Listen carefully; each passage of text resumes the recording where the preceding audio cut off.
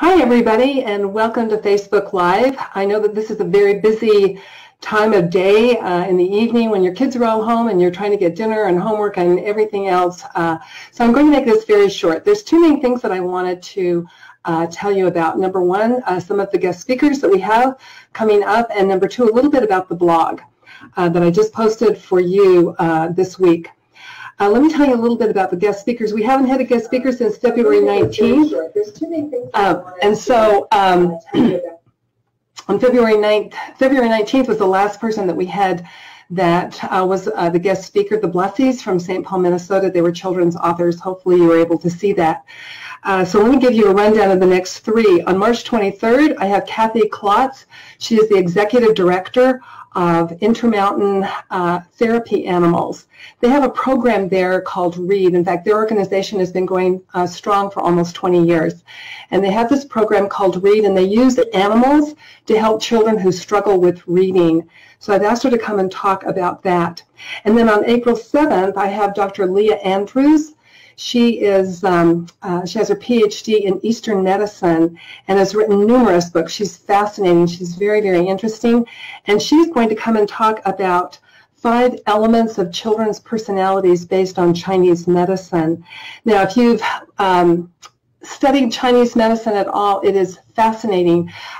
There's a big difference between Eastern medicine and Western medicine. Western medicine, they kind of look at pieces of the person, but in Eastern medicine, they look at the whole entire person. And so like in Western medicine, you would talk about the different parenting styles, but in Eastern medicine, you talk about children and their personalities and how you can adapt your parenting styles to help them to reach their potential. So she is going to be talking about those 5 personality elements based on Eastern medicine. Then on April 20th, I have Carla Hastings Crossett of Anybody Can Play. She's a musician, and she has been working on an app to help children to learn how to read music and to play a keyboard. This is not a mobile app. This is one that you use on your computer. But it's fascinating, and it's only $1.99 a month. She's not suggesting that you stop your child's music lessons, but to add this to it, and it will help them. She has piloted this program in preschools and in elementary schools all along the East Coast with incredible success. Then in May, I actually am having my son, Ryan, come. He's the professor at Salisbury University in Salisbury, Maryland, and I've asked him to talk about the uses of enchantment. In other words, the uses and importance of reading fairy tales to your children. I read fairy tales to my children from utero all the way up until they left home at age 18 to go to college. But Ryan, his PhD is in English literature and creative writing, but he has talked a lot and written a lot of articles that have been published in journals about the uses of glass in fairy tales. So I've asked him to come and talk about the importance of fairy tales. So those are the next 4 people. I also have one other person on the docket that I'm just waiting for a date, and then I'll tell you about her. So let's talk a little bit about the blog. The reason that I wanted to come on today and talk about it was because to help you to understand some of the things that I didn't include. But it's called 9 Unique Ways to be Amazingly Smart, and it's about the theory of multiple intelligences. Now, this theory has been around for eons, but in 1983, a professor at Harvard University by the name of Howard Gardner published a book entitled Frames of Mind. And in it, what he had done is he had taken all these hundreds of ways to be smart, and he had categorized them into 7 areas of intelligence. Then it was 1996, he added an 8th intelligence, and in 2005, he added a 9th intelligence. Now, let me tell you what these intelligences are. They're very interesting. We have the logical mathematical, which is number smart. We have the verbal linguistic, which is word smart.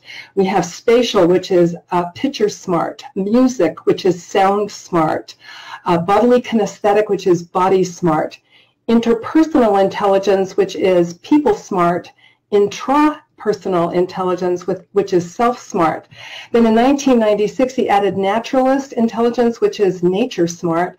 And then in 2005, he added existential intelligence, which is spiritual or cosmic or philosophical smart. So those are the 9 ways that you can be smart. Now, in 1983, when his book came out, of course, educators went bonkers. So immediately they took all these smarts, they started developing tests so that they could pigeonhole kids as they walked in the doors of school into one of these areas. Gardner just about flipped out. He says, if you actually read my entire book, I will tell you, do not pigeonhole any child or any person or any adult into one of these intelligences. The reason being, and I loved what he said here, he said we have all of these intelligences within us, and they will surface at different times in our lives as we nurture them. He said, what you're doing over here, he says, gone is the idea of a fixed intelligence that happens at birth, and then we can measure it through an IQ test in the 4th grade and the 7th grade. He says, that is debunked. He said, that is not correct. He said, we have all these ways within us to be smart. And to me, I love that because it just shows you the incredible potential of the human being. So how I've divided this into... another thing that he said, too, that I don't want to forget, this was not in Frames of Mind, this was in a subsequent book that he wrote, but he said this. He said that music intelligence was so powerful that it had the ability, if a child learned a musical instrument or got involved in the arts in any way, that they would simultaneously develop these other intelligences because it was that powerful. In my book, what's the name of my book? Good Music, Brighter Children. I actually have a graph where I've gone through and I've studied all these intelligences, and then I've shown you different ways of how studying music and the arts can develop those other intelligences. Okay, so the blog. So what I do on the blog is mainly bullet points because I think it's easier for people to read and understand bullet points. So I give the intelligence, then I give characteristics of the intelligence, then I give different ways that you can nurture that intelligence within yourself, your children, the neighbor kids. So there's different ways of developing it.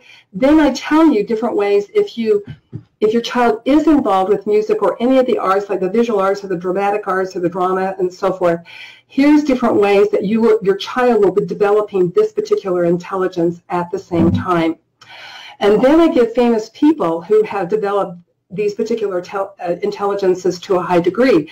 Now, I just got through saying that we have all of them within us, but usually we can take 2 or 3 of these and develop them to a very high and sophisticated degree. So I've given you some examples of some famous people who have developed a particular intelligence to a very high degree. So that's basically it in a nutshell.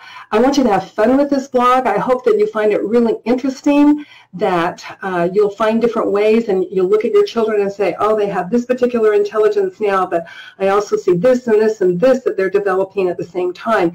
And then when you watch them grow into these budding, amazing adults, you'll see other intelligences that they are adding as well.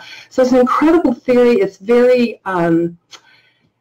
encouraging about the potential of all of us. So I hope you enjoy it. Thank you for tuning in. If you were able to, I'll see if there's any people over here. Cheryl, thank you for joining us.